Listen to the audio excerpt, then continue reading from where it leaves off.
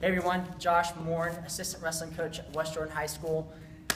It's Tuesday, so Technique Tuesday. Today we're gonna get out of the elbow pass series and we're gonna work a 2-on-1 series, which seems pretty popular. A lot of high school, but more so college elite wrestlers are using this positioning. So if you can master this in high school, master it when you're younger, you're gonna score a lot of times on people just because it's not a very common position that people have a lot of offense out of.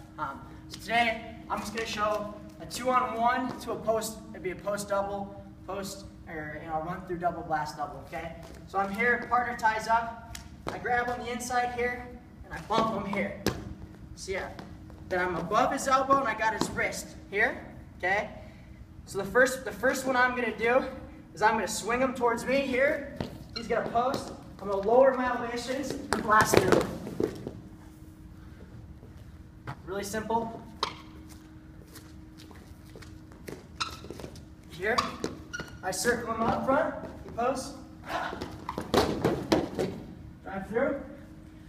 I'm going to add some fanciness to this for the little high-level guys that are watching the video.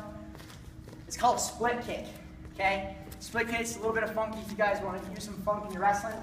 I'm here, so all I'm doing is I'm going to split his legs here, and he's going to circle up front, and I'm going to shoot my double.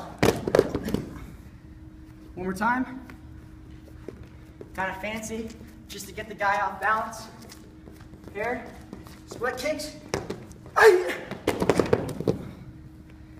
Technique Tuesday.